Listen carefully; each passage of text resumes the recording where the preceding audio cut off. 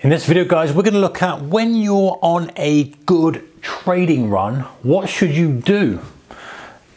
Press harder or scale back? Stick around. Hey guys, warm welcome to you. Right, so this is very personal, of course, and everyone's different and everyone kind of approaches things from different perspectives. But maybe if you think about this now, then when you do have a good trading run, and believe me, if you stay in the game long enough, you don't blow up your account, you find a strategy that starts to work for you, have the mental clarity and discipline, you will have a good trading run and you'll be in a nice position where you go, I remember that video from back then. It was press harder or scale back. I guess there's a third one of just carry on as you are, and that's perfectly acceptable as well, but most people tend to do one or the other. Most people go, should I scale back now? Should I press harder? And in reality, carrying on as you are is not a bad option. That's probably the default option, in fact. You carry on as you are, do what's working, carry on, and just keep moving forward. But some people look at it differently, and I'll kind of tell you mine in a moment. Some people say, okay, I'm going to scale back, because I want to protect what I have. I can get a little bit cocky and think I'm a bit of a king of traders, and I'm a genius and stuff, and conditions are probably going to change anyway. And for some people, that's the right thing to do.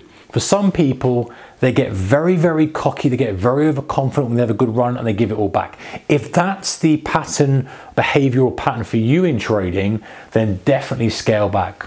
Pause, take stock of the situation, kind of draw a line and just think, right, okay, good, that's good in the bank, that's fine, right, let me push forward. Get rid of the cockiness, start from zero in your mind and move forward.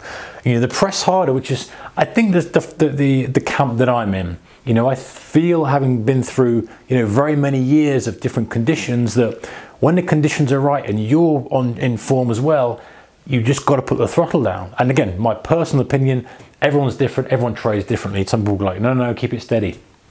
But if conditions are good, I don't know how long those conditions are going to be there for. I don't know how long we're going to have the good, right conditions for my edge and my strategy. And so, if it's working and there's evidence to see it's working, then I'm going to press a little bit harder. I'm going to dial up the risk. That's what pressing harder means, by the way, guys, dialing up the risk on some of the best plays and putting a bit more on the table and really trying to extract as much as I can from these fruitful conditions. And also, I know a lot of people are anti this, and I get it. I understand exactly where you're coming from. When I say you've got some cushion, that was not, it's your, it's not house money, it's your money. It's the same as, it's no different as you had 100 grand. If you've made 100 grand, I know, I get it. And it's the same with unrealized P&L as well. I get it. It's in you could have it at any point.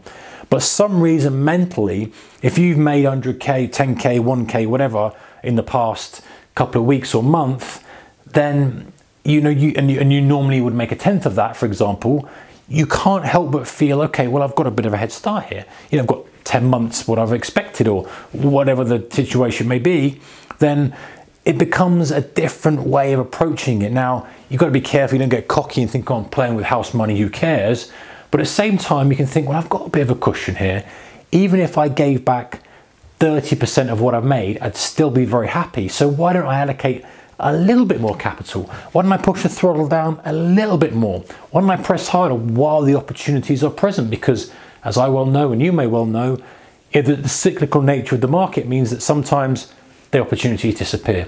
And the same with your performance. Just sometimes you just stagnate in performance. So why not utilize on this and turn the screw? Really give it some well. I'm not saying go crazy and start to put everything on the line, but at the same time, you've made much more than you're expecting. You've had a very, very good run.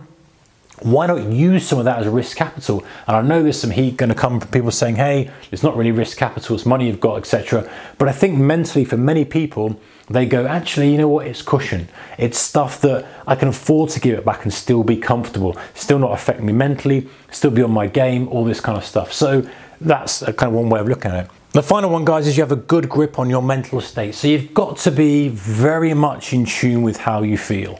You can't be like, okay, well, it was a lucky run. You got to be like, okay, I'm being disciplined. I'm cutting the losers. My risk management is really, really good. It's tight. I'm recognizing some of the winners. I'm stepping back when I'm not on form on a very short-term basis. And you've got a good grip and control of your discipline and the way you structure your trades and your trade management, all that kind of stuff. Because without it, you're gambling. You're kind of going to be, oh yeah, I've had a good run, and then bang, it's going to be given back. So You know, and using that as an opportunity, say, well, I have got a good grip on mental state, I have got a good discipline, I have been working well, the strategy's been working well, conditions are good.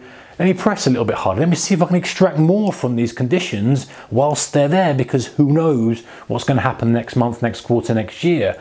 Now, it's not for everybody. Of course, some people like to play defensive and go, okay, I'm going to put the money I've made separately, ring fence it, and just carry on with a smaller size or whatever.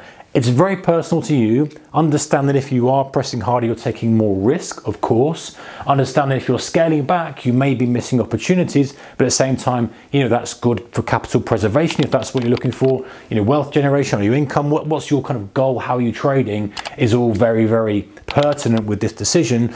But when you're on a good trading run, what should you do? Let me know in the comment section below. Do you want carry on as you are? Number 2, scale back. Or number 3, press harder. See you next one. Take care. Bye-bye.